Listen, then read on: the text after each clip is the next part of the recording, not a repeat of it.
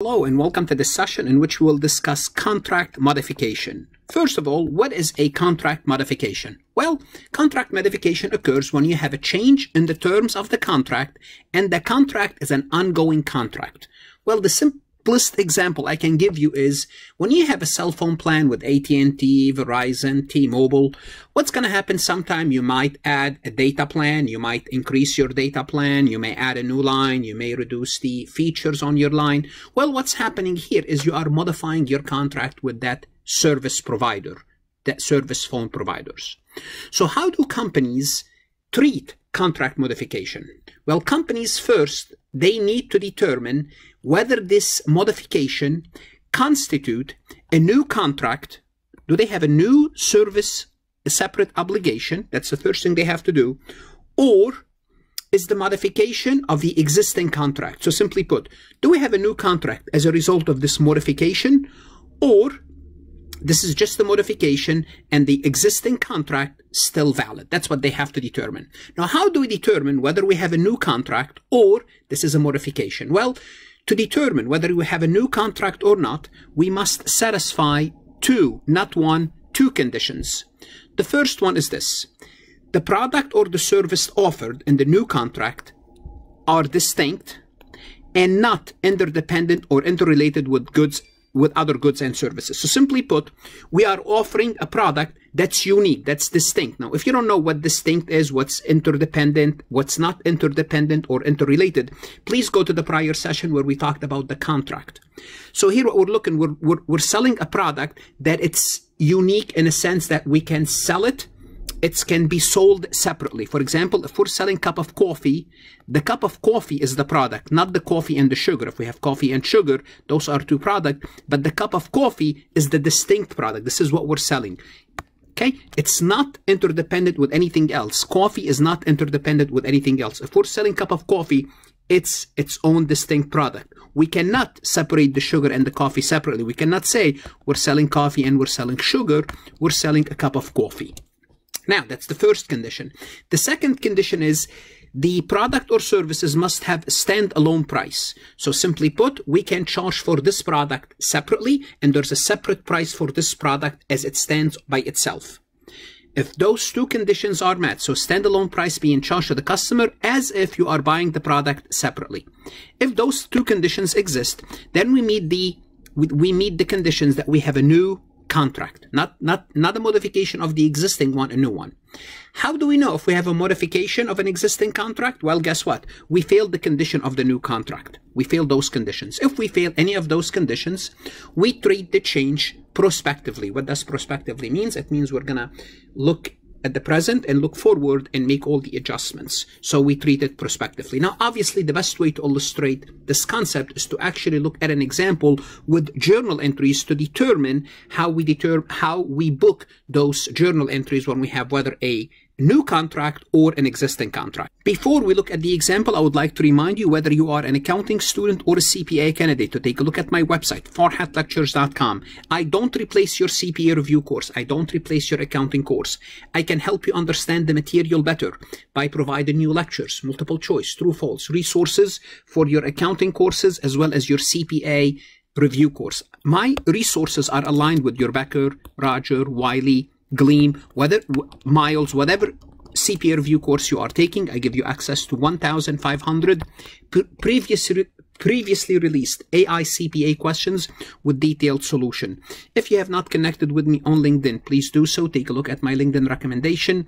Like this recording, share it with others. Connect with me on Instagram, Facebook, Twitter, and Reddit. And if you are a CPA candidate, I have a CPA group called CPA Exam Support Group. Please join us so we can have a discussion about the CPA exam with other CPA candidates as well. So let's take a look at this example. Adam has a contract to sell 1,000 iPhone covers to Best Buy Electronics over a 6-month period for a price of $10. That's the contract. After 600 covers have been delivered, Adam modifies the contract by promising to deliver an additional 200 covers for $1,600. In other words, they're going to sell each new additional cover for $200. And that's really the $8 is the standalone price of the product at the time the contract modification. What happened is those iPhone covers, there is not a lot of demand on them. Therefore, what we do, we promise to deliver an additional 200, but we're going to lower the price because they're not as popular. Adam sells the iPhone cover separately, so the cover is obviously it should be sold separately. It can be sold separately, and the cost per cover for Adam is $6. So Adam buys them for $6. Initially was selling them at $10. Then Adam promises to sell an additional 200 for $8. Now, how do we book those journal entries? So let's just start with the first 600 covers.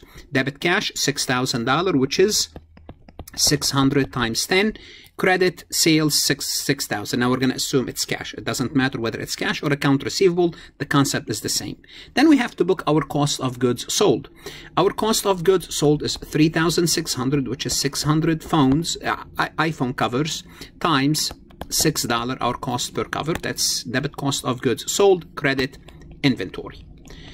Now, we in addition to those 600, we sold an additional 100 covers after the contract modification. So after we modified the contract, we sold 100 cover. Now we're going to assume that the price of the additional covers reflect standalone price. So the $8 here is the standalone price, and the cover are distinct from the original product, and Adam can sell them separately. Obviously, again, the standalone, those products are separate because the iPhone cover is one unit, nothing is complicated there. Okay, what does that mean? It means we modified the contract, but it looks like this is a new contract. So the additional 200 unit, because they have a standalone price and they can be sold separately, it's a new contract. So how do we account for this? You know, after you remember the contract for 1,000 unit, we are 1,000 covers, we sold 600, so we still have 400 to sell, 400, and now we're going to account for this 100 additional. In other words, how do we account for this 100? Because it occurred after the contract modification. Since we assume it's a new contract, the 200 unit are a new contract, so pretty straightforward. We're going to debit cash $1,000 for $1,000, 100 unit times 10, credit sales 1,000, debit cost of goods sold 100 units times 6, credit inventory 100 unit times 6. So it's pretty straightforward. If it's a new contract, we don't have to do basically anything if the new information is for a new contract. Now let's assume the additional 100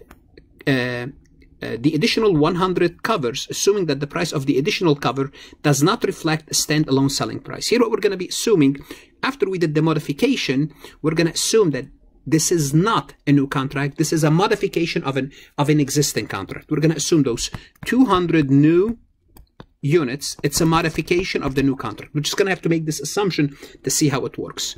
So if that's the case, here's what's going to happen. We don't go back and change anything from the past. So simply put, the 600 unit here, the 600 covers that we sold, we don't change any of that. It's treated prospectively. So it means what's going to happen next. Here's what's going to happen next. So now what we're going to do, we're going to blend the old contract with the new contract. How do we do so? Well, we still have 400 iPhone cover not yet delivered. It's supposed to be delivered at $10. That's true. That's 4,000 not yet delivered. Then we have an additional 200 iPhone covers will be delivered at 8. That's 1,600. Now we're going to blend the two. What does blending mean?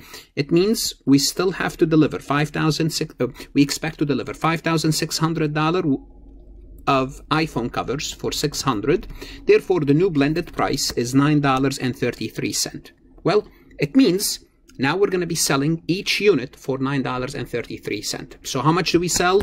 If we sold the additional 100 unit, well, it's going to be 100 times $9.33. Debit cash, credit sales for the same amount, debit cost of goods sold, credit inventory. So this is basically how it works, assuming this is the modification of the existing contract. So what does that mean? It means you're going to blend the old contract, what remain in the old contract, with the new contract, figure out the new price, and book the journal entry. Don't go back. It's not retrospectively. It's treated prospectively, prospective method. We don't go back and change any prior sales because those occurred before the contract modification. What should you do now? Go to my website, farhatlectures.com, work MCQs, multiple choice, true, false, look at additional resources that's going to help you understand the revenue recognition Invest in your career, invest in yourself, study for your accounting courses, study for the CPA exam. It's worth it. Good luck and stay safe.